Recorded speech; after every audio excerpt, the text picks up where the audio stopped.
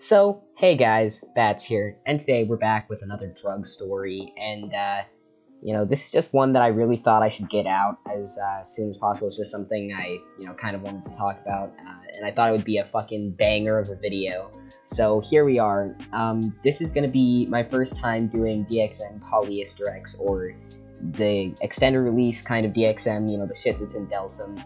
So, in my day, I've done quite a bit of DXM. It's easily obtainable, it's just, it's just easy to get, easy to do, that type of shit.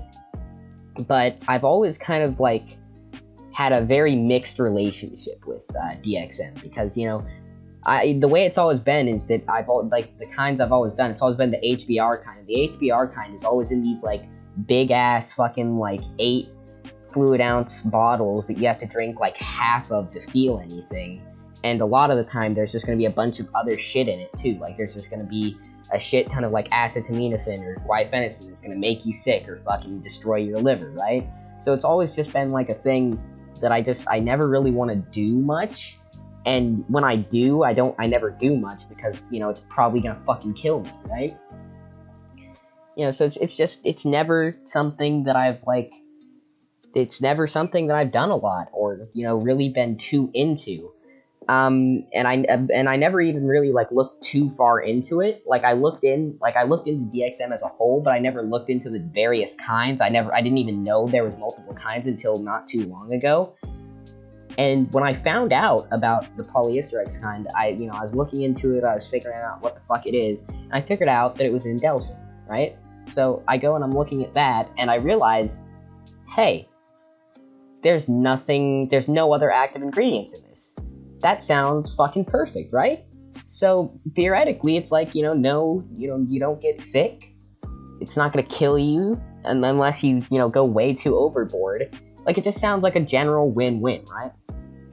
So I'm like, all right, shit, bet. And, a day before, on Sunday, I went up to the fucking local grocery store, walked in there, I grabbed a bottle of that, as well as a bottle of some Benadryl, but that's a whole nother story, and, I saved it for the next day, and, that day, I woke up, feeling absolutely quality, right, ready for some online school, actually, the only day I've actually woken up on time for, online school in a long-ass fucking time,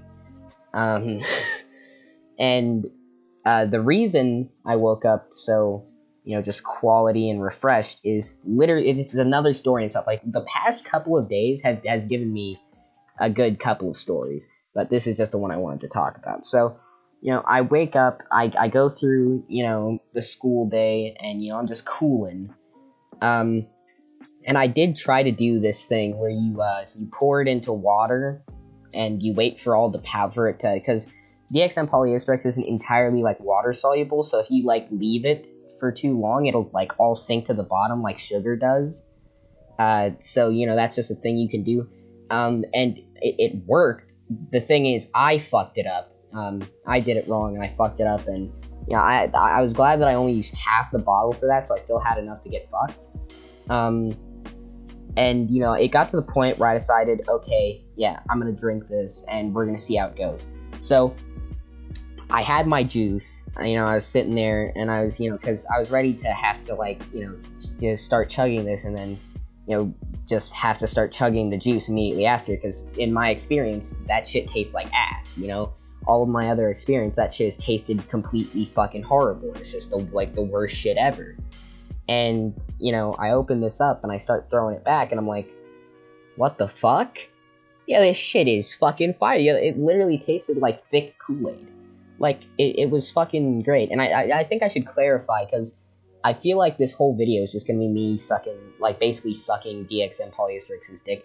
I don't recommend that anybody do this, alright? This video is purely for educational and entertainment purposes only. Do not fucking do this, alright? Don't be a fucking it. Don't do this. But anyway, let's just get back on track here. So that went surprisingly well. I got that down really fast, and then I was just chilling.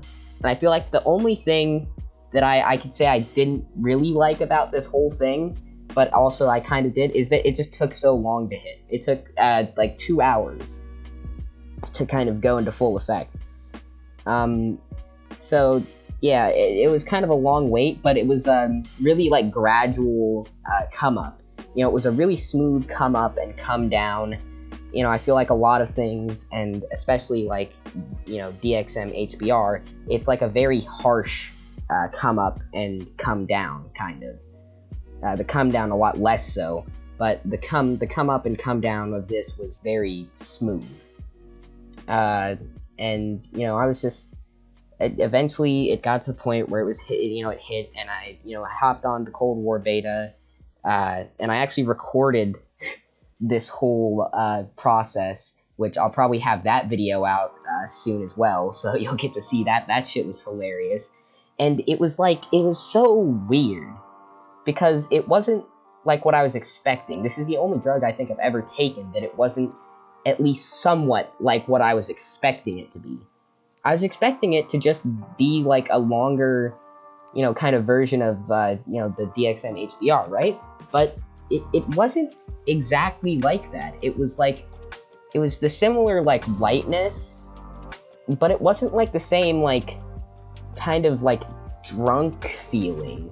Like, whenever I drank the HBR kind, I would always, like, you know how when you're really drunk and you, like, move your head and, like, you know, everything, like, kind of double visions and, like, traces behind itself? I didn't get that at all with this. I didn't get the, like, really, like, lazy, like, kind of, like, you know, just, like, lay in bed and just, like, sit there and listen to music for hours, kind of, like, feeling even. Like, I kind of wanted to, like, move around and, like, do shit. It was really weird. It was, like, the feeling, it was, like, it had the, like, kind of, like, smooth come up and, like, gentle, like, feeling of actual lean, like, the codeine kind, where it's, like, it's not a really, like, harsh, you know, thing where it just, like, it really, like, really smacks you. Like, it's just kind of, like, a chill thing, but it also, it felt like being, like, it literally felt like being in a dream. Like, if you've ever woken up, from a dream, and you're just, like, you think, like, and you still remember it, like, a little bit after you wake up, and, like, the way you remember it is, like, this, like, kind of, like, foggy, like, you know, tunnel vision kind of thing. It's, like, surreal. And it was really fucking, it was just really weird. It was, like, it felt like a combination of, like, a bunch of different drugs.